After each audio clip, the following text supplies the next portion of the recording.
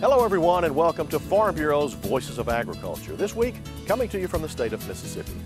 On the show this time, we visit a man that's harvesting and selling pine straw. We meet a former CEO who's now farming in a unique way. We see a trailer that's telling the story of agriculture around the country. We also go to Los Angeles, California to see what farmers are telling urban folks about agriculture. And finally, our Mississippi on the Menu segment with Home Economist Nancy Freeman. We'll be right back. Stay with us. Mississippi family farms sustain a long, proud tradition that has been handed down for generations. A safe, dependable source for food, fiber, and timber, Mississippi family farmers help feed your family as well as their own. Through best practices and modernization, Mississippi farmers continue to be good stewards of our land and water resources, ensuring a reliable, affordable source of food well into the future. The farm families of Mississippi. The sound of these bees is the sound of a safe environment and of an important source of safe, affordable food. Honey is a specialty crop produced in our state that is created from plants in our area. Mississippi beekeepers provide a safe, abundant, and affordable supply of honey to homes and restaurants statewide, while byproducts are used in soaps and other skincare products. Support Mississippi beekeepers. Buy locally produced honey. The farm families of Mississippi. Traditionally, a landowner with a stand of pine trees would see income from that timber only at the time of thinning or at final harvest. But some Mississippi tree farmers are getting an income from their trees every year by harvesting and selling the pine straw. Lee Hazlitt is an innovative guy that has found a way to create an income by providing a product that is in much demand: pine straw. We've been in business about 6 years, baling pine straw in North Mississippi. We're the only pine straw baler in North Mississippi. We are baling pine straw using a standard box baler, which is made out of wood. Hazlitt harvests the pine straw from about 600 acres in 6 different locations in Panola County. Last year, he baled about 70,000 bales of straw, all of it done by hand. Basically, we use a box baler made out of wood, which is the traditional way of doing it. And the ground is so uneven, they can roll it through the woods and roll it over the hills and dales as they go. We have 16 of these box balers. It costs about $400 to build one of them. The workers are independent contractors that set their own hours and get paid by the bale for what they produce. They come to work when they want to, they leave when they want to. If they have to leave in the middle of the day, they're allowed to do that. The only thing I need them to do is produce enough straw at the times that I need it. Right now we're producing about 600 to 700 bales a day, and we immediately sell it. In a day's time they can bale usually between 80 to 150 bales a day, depending upon how much they stay at it and how long they work. But in a general 10-hour day they'll do 100 to 120 bales. Hazlitt says that about 1 million bales of pine straw are being imported each year for use in central and north Mississippi. Most of that is brought in on 18-wheelers from Alabama, Georgia, and Florida. The largest single user in North Mississippi is the University of Mississippi in Oxford, which uses about 100,000 bales a year. Hazlitt supplies about 4,000 of those. From an income standpoint, Hazlitt says a landowner would benefit greatly by harvesting and selling the pine straw. Farmers would think that they would normally grow into trees, they would grow them to the 10 or 12-year point, they would harvest them to make some revenue in thinning process, and then at the 25 to 35-year point, they would take the trees and harvest them for saw timber. In reality, you can make more money by baling pine straw off your land from the 8-year point up to the 35 and beyond point, and have a revenue stream of about probably $300 per acre per year, because it keeps reproducing. And it generally doesn't require much work to go in and continue receiving that same revenue. An acre of pine trees will generate about 150 to 200 bales of pine straw a year. A pine straw bale is about 2 feet long, about 15 inches square. So it only weighs about 15 to 18 pounds. On the wholesale market, you can generally sell it for $250 to $350 a bale. At the retail level, at some of the stores, you'll find it anywhere from $4.50 a bale up as high as $8 a bale. Hazlitt says that you don't want to remove all the straw from a stand because the straw provides nutrients to the trees, but there are benefits to getting most of the straw off the land other than income. You remove the fire hazard because if you do have a fire come through, then you remove the fuel that the fire would feed on in the woods. So many tree farmers will go through and burn their land and burn it thoroughly just to remove the underbrush. You probably read about in the news recently some controlled burns out in Colorado that got out of hand and actually burned a lot of houses down. So harvesting the pine straw reduces the hazard and removes the need for doing controlled burns in the forest. Pine trees drop their needles in October and November, but it's best to harvest the straw only when you need it. It starts deteriorating when you take it out of the woods. You'll notice the way we have the straw stacked over here in the fact that we don't take it out of the woods and put it on the trailers even until we're ready to sell it and deliver it to the customer. So even if we have a lot of extra straw available, we leave it underneath the trees until we're ready to sell it. Right now, this is the busiest period of the year, which is March, April, and May. We'll sell approximately 50% of what we sell during the year during these 3 months. If I had 6,000 bales of straw right now, I could deliver it tomorrow.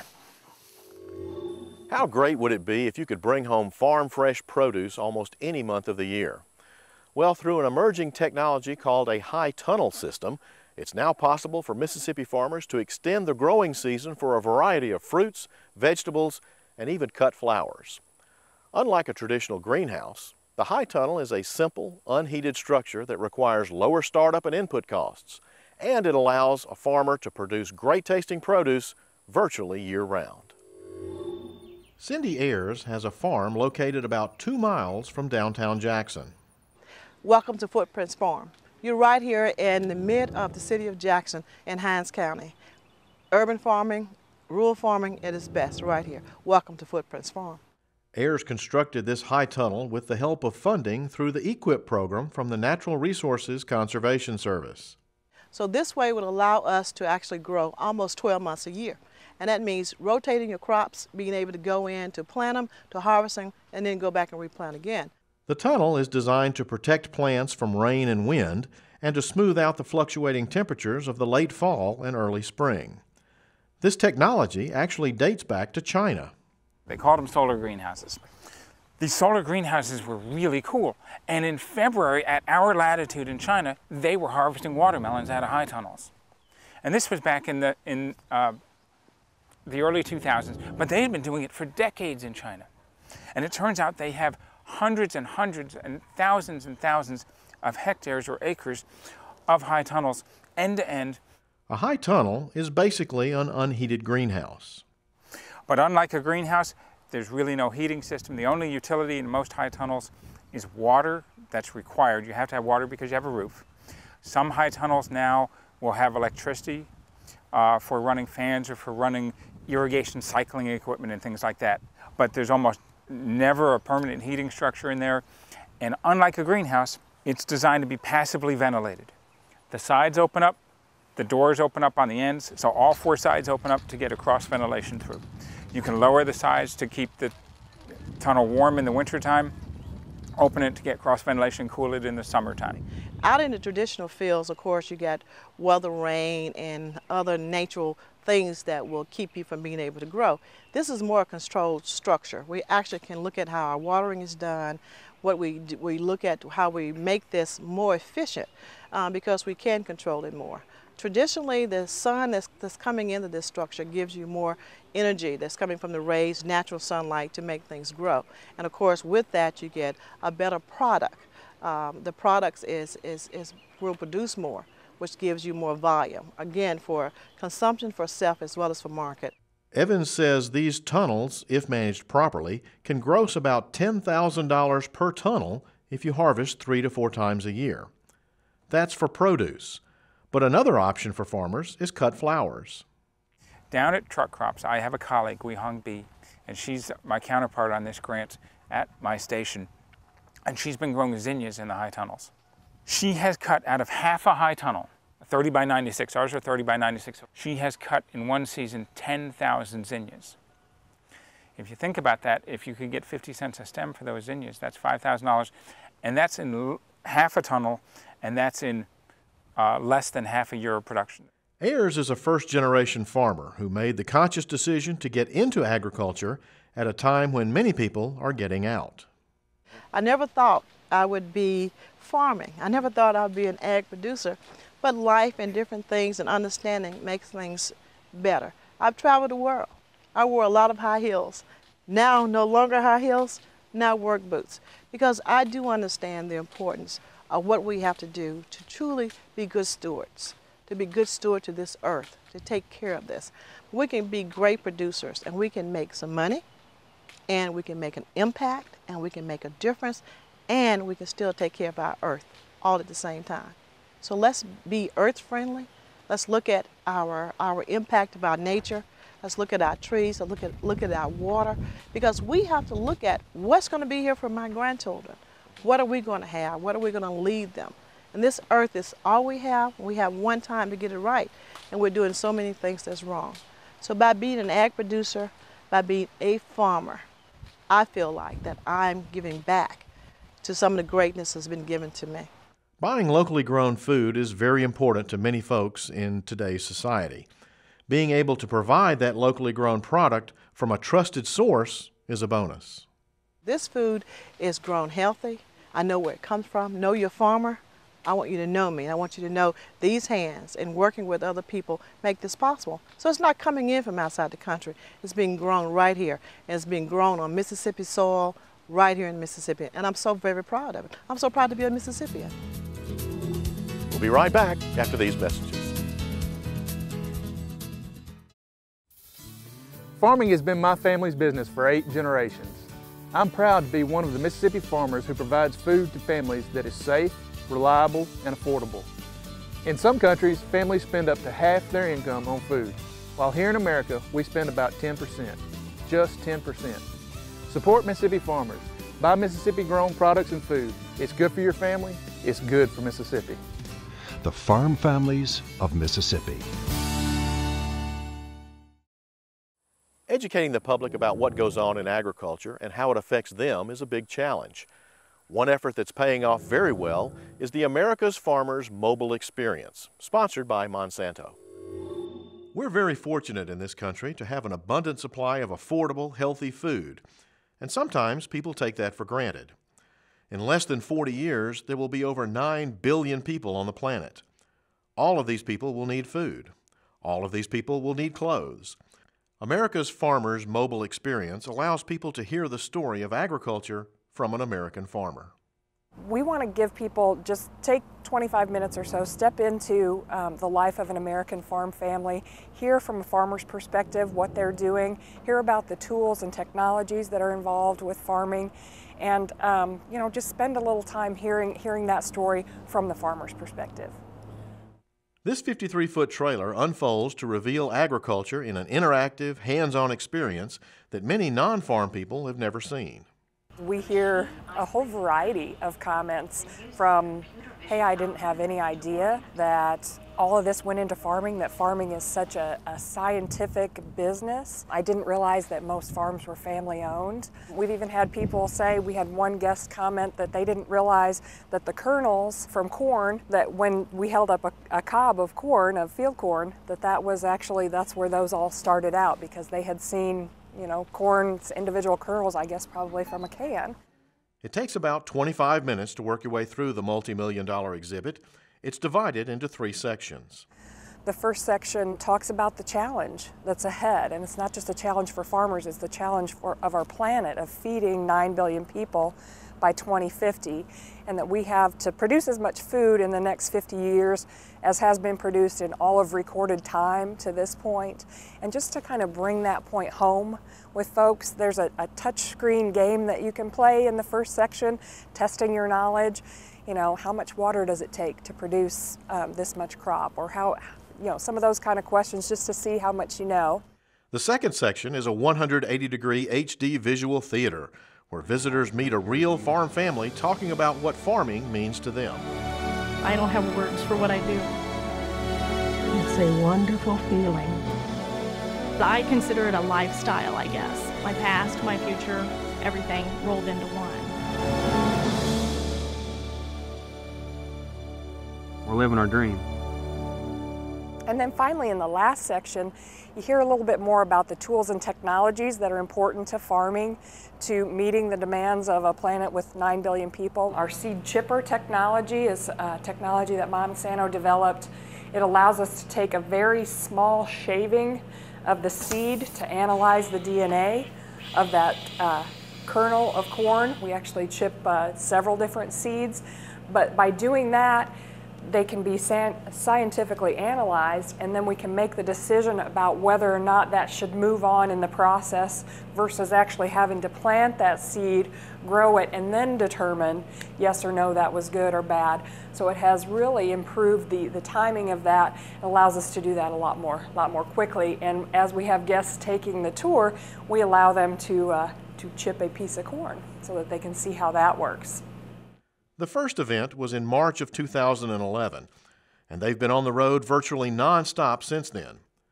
To find out when the exhibit will be near you, visit americasfarmers.com and click on the Events Near You tab.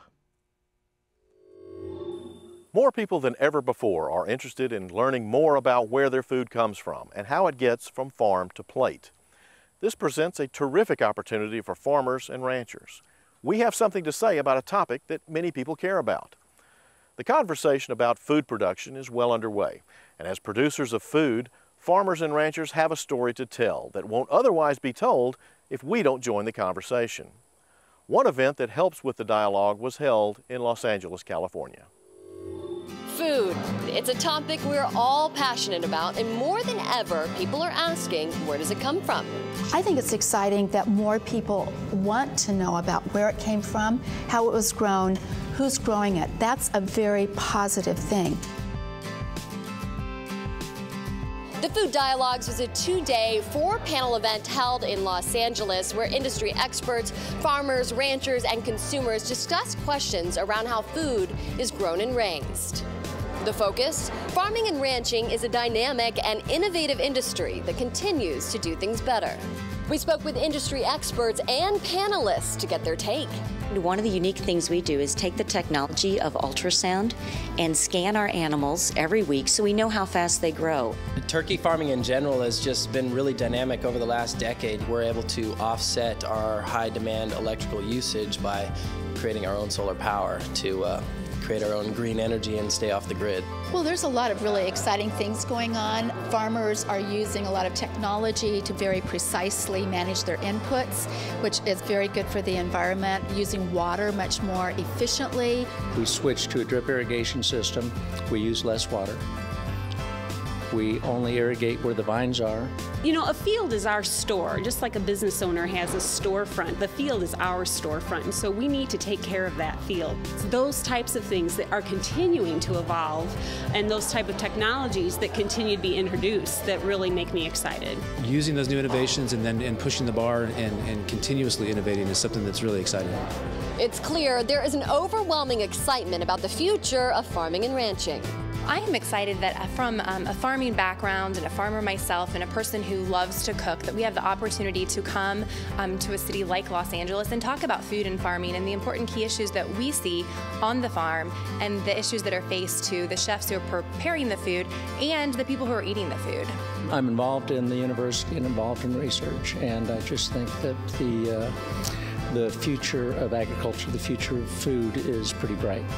The University of California, we have record enrollments in all of our colleges of agriculture and in the related biological sciences. So yeah, it's a very exciting place to be. And also we're seeing lots of research dollars being made available to the faculty and so forth.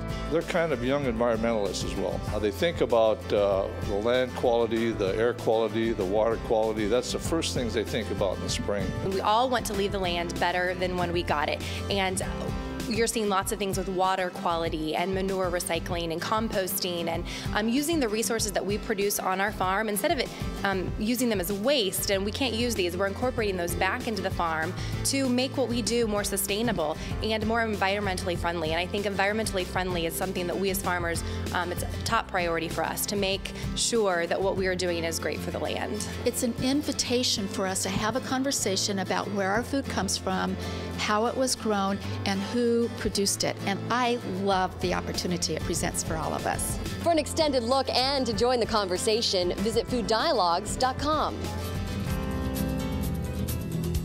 Stay tuned for our Mississippi on the Menu feature right after these messages. I'll never forget the pride that my dad took in the crops that he grew on our farm.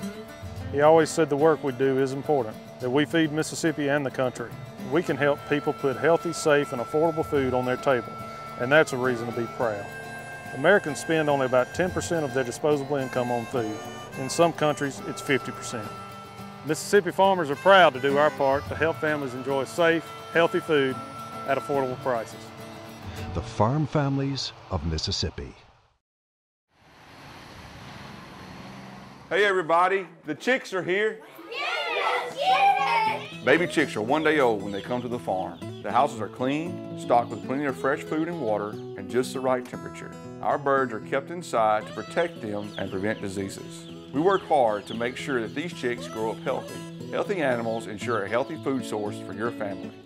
We're proud to be Mississippi farmers feeding Mississippi and the world. The Farm Families of Mississippi.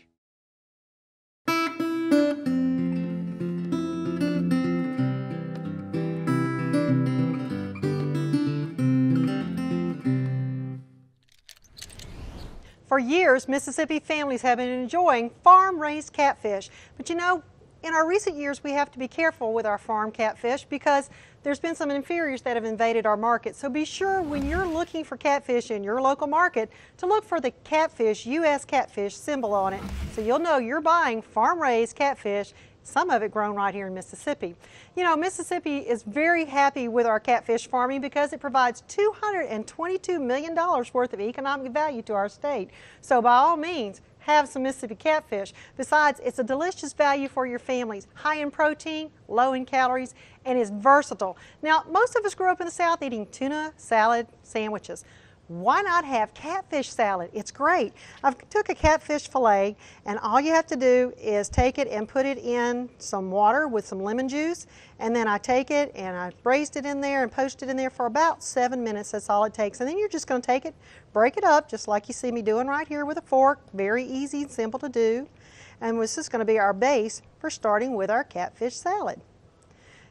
To this, we're going to add all the typical makings that you would think of if you were making a meat salad. We're going to put our catfish in. Delicious, light, smells great. We're going to add some hard-cooked eggs in there that we've got.